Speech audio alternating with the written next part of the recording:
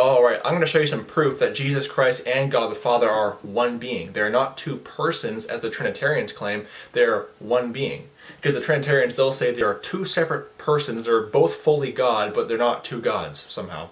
And the Holy Spirit is also fully God, but he's not a third God. You know, it's ridiculous. They're three in one, 1 John 5:7, but they're not three persons. It's that simple.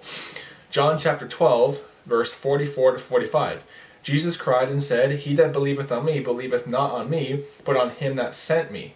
Verse 45, he that seeth me, seeth him that sent me." So when you believe on Jesus, you're believing on him and the one who sent him. You know, you've seen him, you've seen the one who sent him. When you're believing on him, you're not believing on Jesus, you're believing on the one who sent him, which is the Father. How do you get around that? They are one being. If you've seen Jesus, you've seen the Father. It's that simple. John chapter 14, verse 7 to 9. "If ye had known me, ye would have known my Father also. And from the henceforth ye know him and have seen him. Philip saith unto him, Lord, show us the Father, and it sufficeth us. Jesus saith unto him, Have I been so long time with you, and yet hast thou not known me, Philip? He that hath seen me hath seen the Father.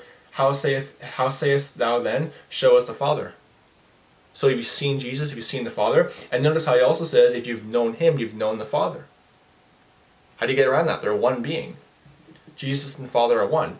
John chapter 10, verse 28 to 30.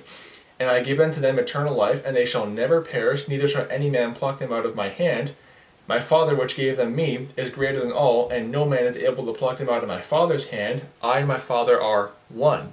Notice right here, Jesus says, he says that they won't be able to pluck him out of my hand, but then he says they won't be able to pluck him out of the Father's hand. So how does that work? Are we in Jesus and the Father's hand at the same time? Yes, we are, because they are one being. That's how it works. We're not in two separate hands. They are one being. And notice in verse 30, he says, "I and my Father are one." It's that simple.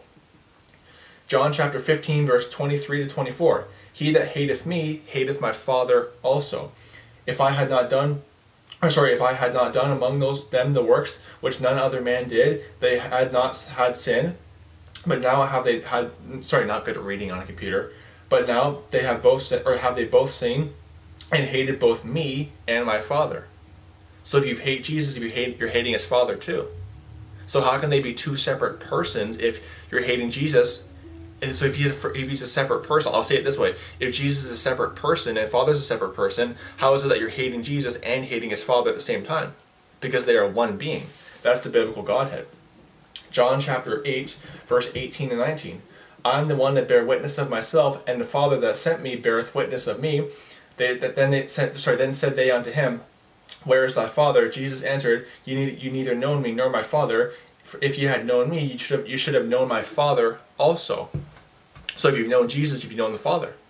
So that's just like in John 14. And sorry, again, I'm not good at reading on a computer. I'm not good at reading in general. That's just a struggle I have. I'm not good at reading in general.